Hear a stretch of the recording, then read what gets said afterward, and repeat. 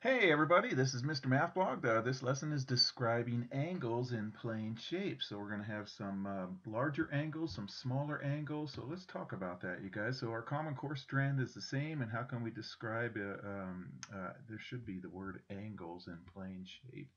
Whoops, let me do that. Angles in plane shape. Okay, so how can we describe angles in plane shape? Let me save that real quick because I send this to teachers in my school district. Okay, all right, here we go. So an angle here, you guys, here's an angle over here to the right here. So this angle um, right here is formed by two rays. Remember, rays have a starting point.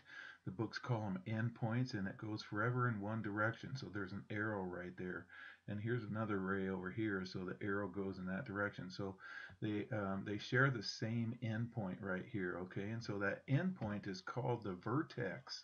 Okay, and so if there's more than one vertex, we call them vertices. Okay, so the plural for vertices. So here we go. John drew this shape on dot paper right there. So let's answer this. How many angles are in John's shape right here? Well, let's just go count them. Okay, so here's an angle right here. Now just pretend like that's a ray goes on forever and ever and ever. So wherever they have endpoints, where the endpoints meet, that is an angle. So there's an angle. Here's another angle. It goes from here to here. Here's another one down here. This would be the common vertex right here. The common endpoint goes up here, over here, and then here's another angle. So there's four angles and there's four vertices. But they want to know how many angles. There's four angles right there. Okay.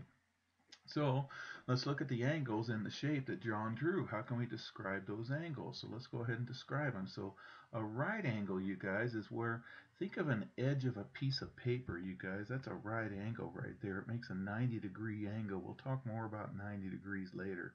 But there's a right angle right there. And how you say right angles, how you show that is with these little box symbols. So if they have a little box there, then that means it's a right angle right there. And then so that would be a right angle. Some angles are opened up less than a right angle. Later on, we're going to learn, I think it's in fourth grade, I think it's going to be called an acute angle when it's less than a right angle. It's less than 90 degrees, okay? So this angle is definitely less than one of these. It's opened up less right there, okay? This angle up here, though, is bigger. So if we did that one right there, then that would be an angle that's greater than a right angle. So we'll talk about using the corner of a piece of paper in just a little bit, you guys, because the corner of a piece of paper is a nice right angle right there. If you have, regular old piece of like printer paper or something, or like a little sticky tab. If your teacher has sticky tabs, that would be a good thing to use as measuring right angles. Okay, so we have these things right here that are called right angles. Okay, like your walls. Typically, your walls in your classroom, they form at a right angle. Your floor and your wall is a right angle. So I'm looking down at my floor and how it meets the wall that goes straight up. That's a right angle. And I'm sitting here looking at one wall meeting another wall. It makes a nice right angle. Sometimes they don't, but most of the time they do. They make right angles right there. Your ceiling and your walls usually make right angles right there. Okay, and things that are opened up less than a right angle, this one's opened up less than this one right here. So this one said it's going to be less than a right angle. Okay, this one is opened up more than a right angle. If it was a right angle, I would go straight down right here and it would be a right angle with this guy, but this one's opened up more. And if I was going to make a right angle over here, I'd go straight up. Okay, so this one's opened up less than a right angle. Okay, all right, so let's look at John's shape again right here. So there's this is John's shape. So we have two of the angles are right angles right here, and how many angles are we're going to answer this part right here. How many angles in John's figure are less than a right angle? Just this one right here. We have these two right angles. We have one that's less than a right angle, and we have one that's more than a right angle. So that's what goes in those two blanks right there. Okay.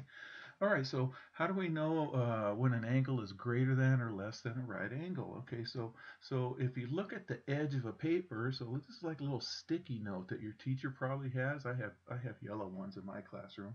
Sometimes I have green ones, but right now I have yellow ones on my desk in my classroom. And if you look at the edge, that's a perfect right angle, so we can use this as our measuring tool for other angles. And so I'll show you that here. So an angle that's opened up more. So if I take this and shrink that up, now remember this right here is a right angle. So if an angle is opened up more, then it's going to be more than a right angle. So if I put that right there, can you see how this angle is opened up more than that right angle? So it's just more than a right angle. Okay, later we'll learn about that being called an obtuse angle, but that's, I think, in fourth grade. Here's an angle that's opened up less. Okay, if I shrunk that up again and put that corner over there, let's see, right there. Okay, right there would be the corner. Oh, you can't see that very well. Let me do this. I know it'll. No, I'll just cover it right up. How did I do that? What did I do? Oh, I know what's going on. Okay, let me move that over. Okay, can you see that that one's opened up less than a right angle right there? So, because the right angle is this guy, and this one opens up less. It goes inside, so it's an angle that's smaller or less than a right angle. So that's how we can tell. So how many angles are in this triangle over here? Well, that one's pretty easy. We just count where the endpoints are. So here's one angle, here's one angle, here's one angle right there. So there's 3 angles right there, okay? So let's use the corner of this sheet of paper that we have right here and tell whether the angle is a right angle, an angle that's less than a right angle, or an angle that's greater than a right angle. So I'm just going to do that with all of these. So they want us to focus on the blue angles right here. So we're going to focus on this one, and on this one. Now typically if you see that little box, that means right angle. That's code word right angle. So let me move that out of the way. Okay, so can you see that this one is opened up greater than the right angle? Okay, if we put this over here, that one's opened up less than the right angle, and that one is a right angle right there. So that one's greater than a right angle, that one's less, and that one is a right angle right there. All right, so write how many of each type of angles that we see in each shape. Okay, so we got 3 different figures right here. Okay, now the boxes right here means that we have right angles. There's 1, 2, there's 3 right angles. So I'll put a 3 in right here. I don't see any boxes in here, so I'll put a 0 in here. And this one has 4 right angles, okay? So there wouldn't be anything that are less or anything that are greater because all of these ones are all 4 right angles, okay? And what I'm going to do is use that sheet of paper to figure out the rest of them right here. Okay, so let's go ahead and do the what we just talked about right there, the right angles. Okay, so we know that there's 3 right angles because there's 3 little square marks right there, so 3 right angles. This one has 4 of them, so these ones are zeros right here. Okay, and then let's see, I forgot what I did next. I'll come back. Okay, let's go over here. Okay, so I'm going to go over here and so we're just going to focus on these 2 angles now because we know that these 3 are right angles. Is this one opened up more or less? And how about this one? Well, we can just use our piece of paper right there and just line it up and see if it's opened up more or less. So I'm just going to put that right there. Can you see that one's definitely opened up more? And same with this side over here. So there's 0 of them that are opened up less, and 2 of them that are greater than a right angle right there. Okay, how about this guy right here? This one doesn't have any right angles. This one right here doesn't have any right angles, so let's go ahead and put that in there, 0 right angles.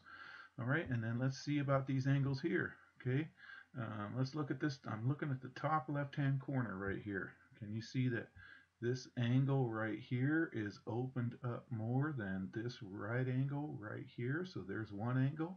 We can figure out that the same is happening on that side. So there's another one that's opened up more than one right angle. And then these guys on the bottom, they're opened up less. So this one we're going to put, there's 2 that are greater than a right angle and 2 that are less than a right angle right there. Okay, hope that makes sense, you guys. All right, you guys. I hope you guys are doing well, and we're right now in that coronavirus quarantine, and so I've been sitting at home for the last 3 weeks. All right, take care.